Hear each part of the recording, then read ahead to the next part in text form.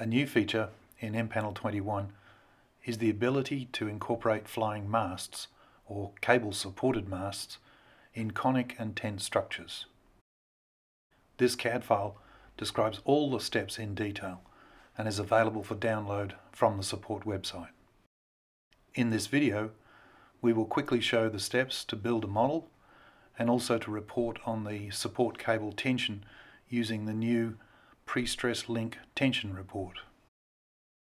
We start the project with the Draw Conic tool and build the model.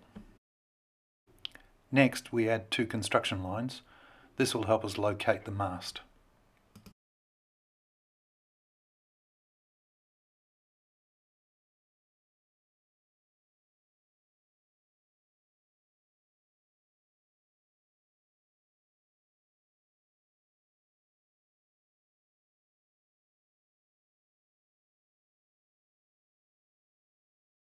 We then add a 3D polyline between the construction lines, which represents the mast itself.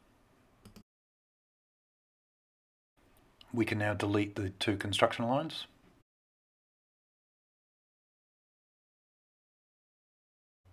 We then select the mast and the bow ring 3D polylines and use the Join Poly tool to join the two together, and then choose Fill Gap Between Ends. We delete the old and we can see the mast is now attached to the bow ring. We then draw in 4 lines that represent the tension cables that will support the mast.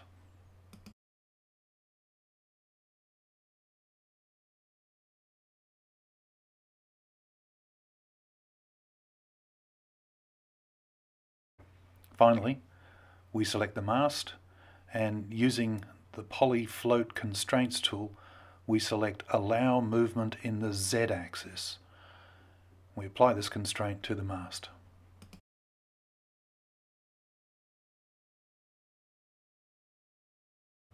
We're going to make a copy of the model so we can demonstrate the effects of different link stiffness values.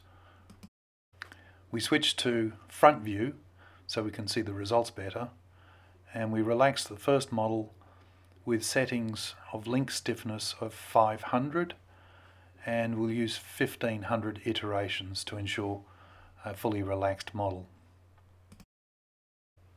We relax a joined edge mesh and watch the title bar for the solution error. We need a number of 0.00001 or better for the model to be fully resolved. For the second model, we'll use a link stiffness value of 2500, and with this higher link stiffness we need to increase the number of iterations required to resolve the model. In this case we'll use 5000 and then relax.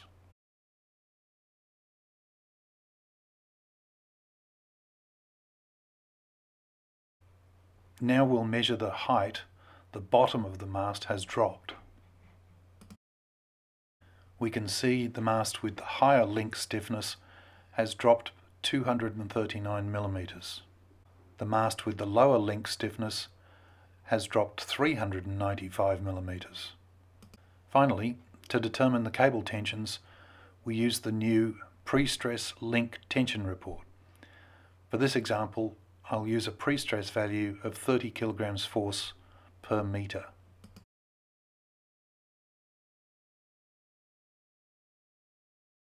We select one model at a time and run the report tool and delete the old.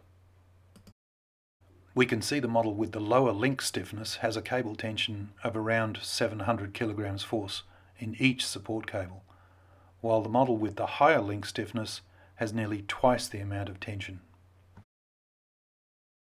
Thank you for watching, and for more examples and tutorials, please go to MPanel.com or search for MPanel on YouTube and subscribe to our video channel.